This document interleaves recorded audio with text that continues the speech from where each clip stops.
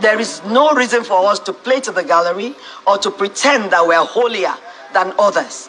We should not ignite violence. No, I don't think there's anybody who suggested. Is for us you are on to the right just track. round it up. Nobody is going to ask everybody to maintain peace and order while we go through this process and finish it properly. Mr. President, most of us here, apart from a few of us who didn't contest elections, cannot sit in judgment in what is happening in Nigeria today. And we cannot interpret the law because we are not the judiciary. Mr. President, like you rightly pointed out, if we have to say anything at all, we should just appeal to Nigerians for calm. While the proper thing is done, and INEC has to do the proper thing. Nobody can come here and tell us that the BVAS machine was not supposed to transmit results. It was supposed to transmit results direct, supported with a photograph of the result. And there is no way you can collate results without having your BVAS total in your server. In every collation point in Nigeria, there is a technology person that is stationed in the collation center, whose responsibility is to make sure that the BVAS numbers tally with the result numbers.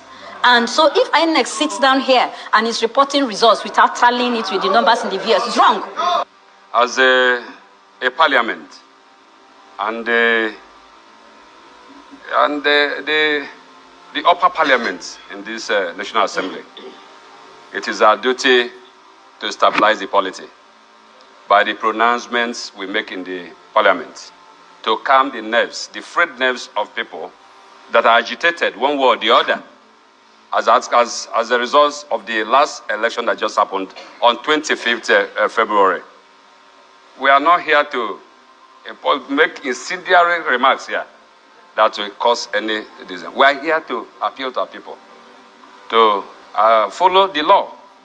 And we're asking all the agencies of government that are also involved in this electioneering to also ensure that they follow strictly sensu or what the law stipulates. Both the Constitution of the Federal Republic of Nigeria, both the Electoral Act of 2022 amended, and the law. That's all we are saying here. So that the elections at the end of the day will come out of it. Anyway, it must come, once you go for election, it must go either one way or the other. And anywhere it goes, that it does.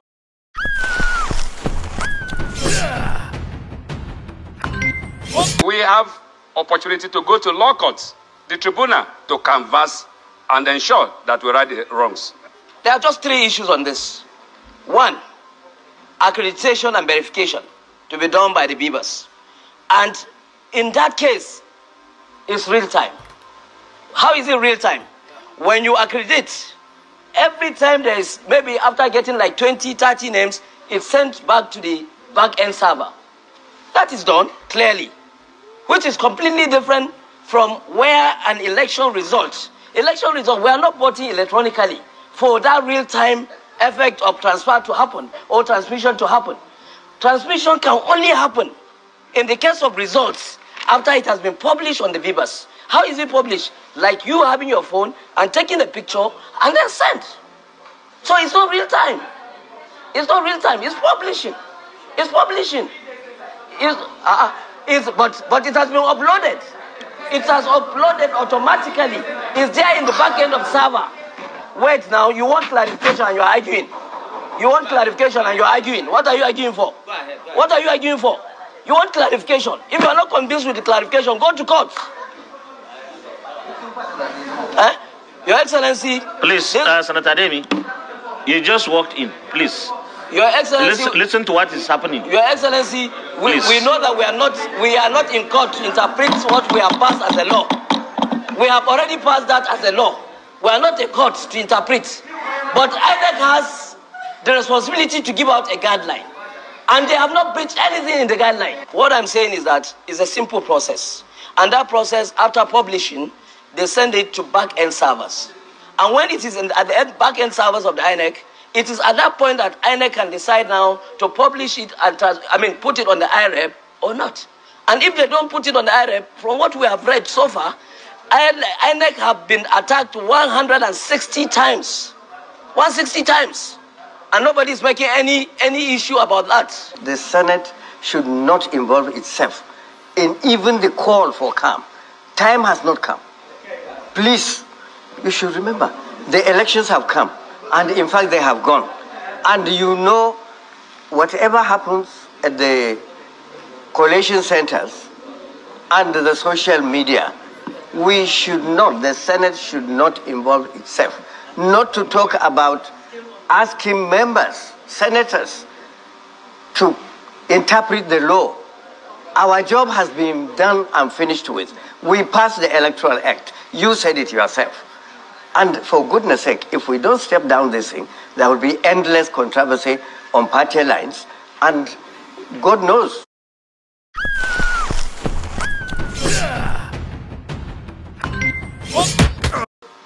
What it will generate in the public domain.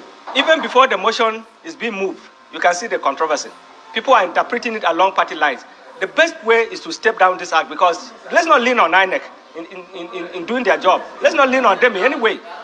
Let's just step it down, because if on this floor is generating this kind of controversy, imagine what will happen out there when the motion is passed. Even if it's advice, people will misinterpret it. In its resolution, the Senate urges the Independent National Electoral Commission to abide by the dictates of the law guiding the collation and announcement of results, and appeals to all political actors, electorate and Nigerians to remain calm and law-abiding. The day's commencement of... Meanwhile, in the House of Representatives, the Speaker is calling for resistance to those seeking to exploit this moment of tension for their own ends.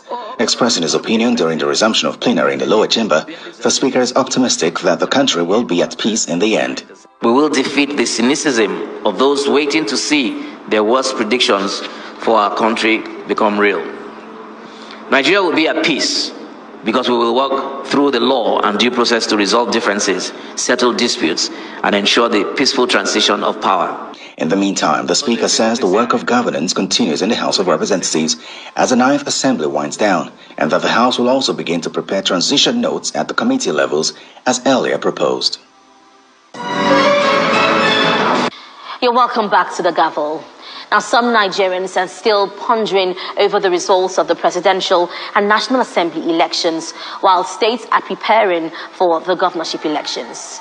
Now, the 2022 Electoral Act was critical in the just concluded presidential and National Assembly elections, as the legislation was expected to guide the electoral process. Now, some may have forgotten how tense and difficult the process in passing the legislation and the role state and non-state actors played in seeing to the passage of the important bill. In this report, we look back at the journey to the passage of the 2022 Electoral Bill. The Electoral Act Amendment Bill was one of the most polarizing pieces of legislation in the 9th Assembly. Many Nigerians yearned for the passage of this bill, believing it will sanitize elections, which have been overwhelmed with violence, ballot box snatching, underage voting, and cash for votes. The journey to the passage of the Electoral Act Bill in the 9th Assembly was full of intrigue, fraught with tension, and a high-stakes endeavor. The 9th National Assembly had promised to amend the Electoral Act as part of its legislative agenda. In 2020, the Senate and House of Representatives committees on INEC kick-started the process, calling for input from the public and civil society organizations on the bill. After several meetings and consultations between the Joint Committee and state and non-state actors, a report on the bill was finally prepared and presented in both houses for passage. But on the day scheduled for passage in both houses, Clause 52, subsection 3 on electronic transmission of results caused a huge strain, setting lawmakers from the ruling party against their colleagues in the opposition party. Section 52, subsection 3 of the report in the Senate stated that the Commission may transmit results from elections by electronic means where and when practicable. But an amendment to the clause caused a rift among lawmakers, causing a division. Leading to a division. Mr. President, I would like to amend Clause 52(3). And I would like to amend as follows. The Commission may consider electronic transmission of results, provided the national network coverage is adjudged to be adequate and secure by the National Communication Commission and approved by the National Assembly. This is my amendment. Mr. President, I still insist. We want Nigerians to know who has voted or not.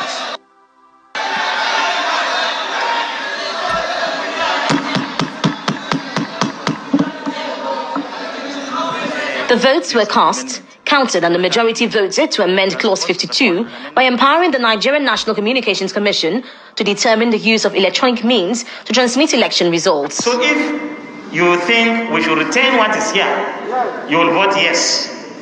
If you think what we have passed before the amendment of Senator Sabi, then you vote against this one. Is that clear? Yeah, put the question.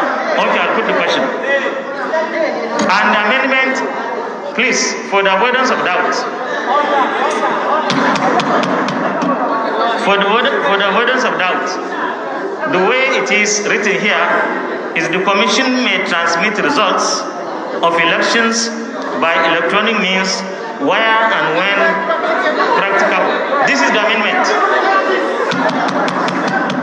So if you don't want it, I will put the question now.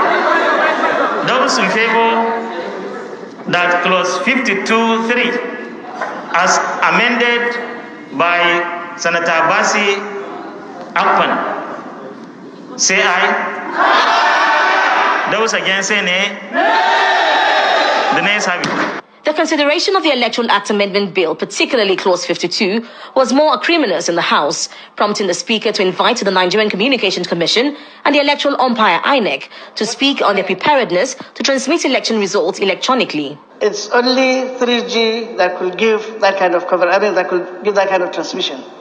Okay. In full, I mean. Okay, so yes, only 3G yes, can adequately transmit.